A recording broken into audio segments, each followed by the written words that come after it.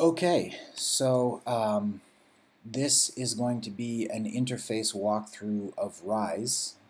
Rise is some software that I started working on in 2012. And in 2013, we decided to build it on a protocol called BitMessage. So Rise is basically a secure messaging and collaboration suite. The tagline for Rise was getting things done securely. So as you can see here in this, what we used to call like the stream view, which is basically just like a chat client here. You see that there are messages that come in and there are different message types. So you see there's different icons for different kinds of messages. So these are regular messages that are just intended to be something like an email or something like an instant message. And then over here we have these task messages. And you know, these task messages have different due dates, different attributes such as due dates, status, who is working on it, and we also implemented a role assignment matrix or a responsibility assignment matrix. So here you can see that my developer was responsible for this task and I was accountable for this task. Also, if you click on this top button over here, you see that there are different views. So we also have a task screen, which we'll get to later. But I just want to walk through the interface here.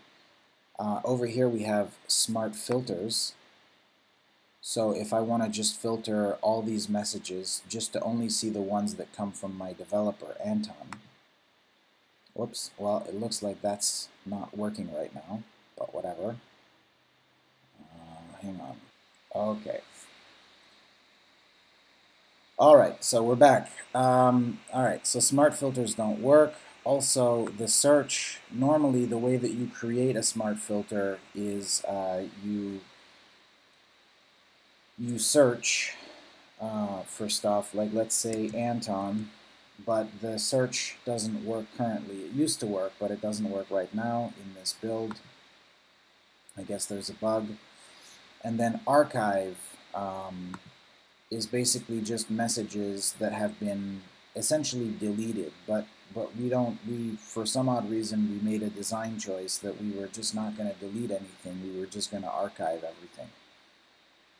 My profile here, this button is just how I get to my ID, and it also has some optionality for, you know, some network options, and also for backing up my user profile and for restoring my user profile. So for just making a file that I can enter into another installation of Rise, and then I get my Rise ID, my cryptographic signatures. So this is based on BitMessage, which we're not going to use in this new rebuild. We're going to be rebuilding this software. And we're going to be using something called IPFS instead of BitMessage. We're going to build the whole thing in JavaScript, and we're going to deploy it via Proton Native and React Native on all the different platforms. So this use case, I mean, it may be similar with IPFS, but it, you know, basically the idea here is you can back up your user profile to a file, and then you can restore it using that file if you want. Anyway, yeah, so that's it. And then help, very simple, just download your logs. Those are the two options. And you know, send an email to support@sovereignprime.com. And that's it. And then there's this plus button over here that just allows you to create a new message, to create a new task, and to create a new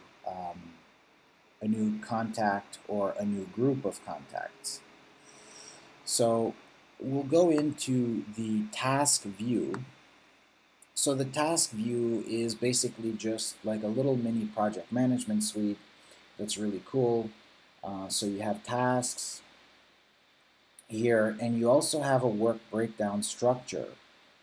So it's not just the task manager, it's a task manager with subtasking, right? So if you have a big project, you can break it down into smaller projects, and you can see here that you can have all kinds of different subtasks, you know, several different levels. So it's like a task tree structure that allows a lot of flexibility in project management planning.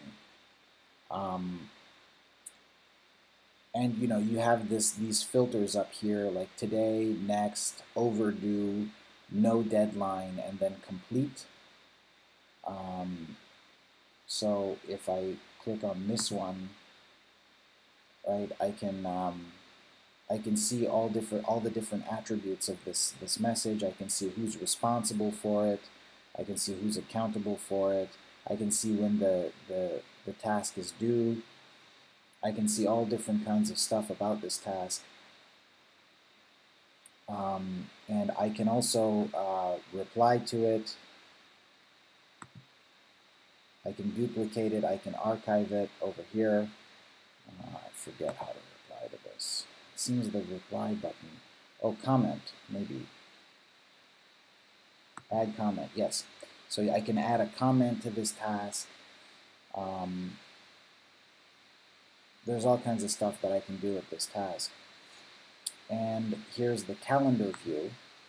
So what's cool about this is, like, let's say I want to, I don't know, add a due date to this task. I can move it to the calendar, just like this, and then there it is. And I believe I'm also able to move it around like that. So that's cool. Just a nice little task management suite. And we have smart filters again, which don't work. And we have the archive and my profile and help. So the same buttons over here on this calendar view.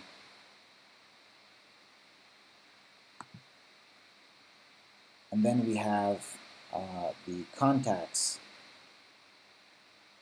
screen over here. So this contact screen allows you to track your contacts. So let's click on my contact. We can see me. We can see all the tasks that I'm currently involved in, and we can also see my message history. If I go to, let's say, all contacts, and I click on some other contacts, we can see that this was just some Ubuntu virtual machine that I never, just some random contact that I created just for testing purposes. But you can see here the same kind of history involving this task, this person, this contact. You can add notes about a contact if you want to. So this is kind of like a little mini CRM. At least that's the idea, just a customer relationship management program, but it's more of a contact management program, honestly. And if I click on my developer, we can see all of his, you know, not only can we see the tasks that we're working on, but we can see some messages that we were sending between each other, and the entire message history is all here. Yeah, and now if we click on, let's say, a new group of contacts, right? I can make a new group of contacts. We can see here it is, and I can drag it around, and I can make it a subgroup, or I can put it up to the top here, or I can make it a subgroup of this, or I can make it, let's say, you know, location based, like Shanghai or whatever. That's a top level group. I can create new locations. I can put it in all contacts and just make it a new kind of a lead group. I can move it all around. I can do whatever I want with these. So it's basically, it's designed to be, like I said, a little mini contact management suite, you know, customer relationship management program that's very, very flexible, not too complicated, easy to learn, easy to deploy in any kind of company environment, especially with a bottom-up deployment scenario where you're not necessarily going and having a meeting with the CIO and convincing the CIO that they want to deploy this program in their whole company, but you're allowing, like someone at the bottom, or middle management, to deploy this solution with their own team, and then maybe it spreads in a company that way. And then what we don't have here is another screen that we wanted to add, which would allow for tracking of financials. So essentially, with tasks, eventually what we wanted to do is we wanted to have payment built into these tasks directly in cryptocurrency form. So we want to allow people to pay each other in cryptocurrency that we're going to build into this software. So this software is going to have its own cryptocurrency. And we want people to be able to pay each other in this cryptocurrency, and we want people to be able to have payment dates or payment terms, or like when the status, for example, let's change the status. Let's say the status is verified, right? At that point, it's safe to say that the task should be, the payment, if there's a payment associated to this task, that it should be paid for. So we want to have a financial screen where people can pay each other, can track their financials, have like a basic forecast of how much they're supposed to be making, let's say this month or next month or whatever, their quarterly forecasts. In the financial screen. And we also want people to be able to add their assets. For example, let's say their computer, and then have some basic stuff like the depreciation cycle. So let's say that you have a computer and that you normally keep a computer for 3 years. You can have the value of your computer, and then you can take off a certain amount of that value on a monthly basis until it hits zero, and then you sell it. And another thing that we want, for the very purpose that I just described, is we want yet another screen over here, which is going to be very similar to either Craigslist, or let's say like a Facebook marketplace, where people can basically just a classifieds posting area where people can sell goods and services like they do on Craigslist or Facebook Marketplace. But I prefer Craigslist because it's more flexible. It's more of a bulletin board. It's more of like a people's square, like a town square. So we want to add that screen as well. Yeah, so that's basically it. That's the walkthrough. That's what we're trying to create. So just a little bit more background. This whole thing is based on distributed censorship-resistant systems. So another thing that we wanted to add here in the updates screen, that's what we called it for now, but that name I'm not attached to that name. We want to be able to also add social, like a status update, like a post or a moments, or whatever, like you do on Facebook or Twitter. You post something that you send to everyone that you know on this software. But we want to also add another feature here, so that when you try to post something, you get asked a question, and the question is this in the public interest? Yes or no? And if you answer yes, then it posts it, and if you answer no, then the software will ask you yet another question, which is, okay, so why do you wanna share this, right? and hopefully that'll filter out a lot of garbage from this network. But basically what we're trying to create here is a censorship resistant communication platform that also has a commercial deployment scheme in the form of a productivity suite that is good for small to medium sized businesses, right? So we have a way to market it legitimately.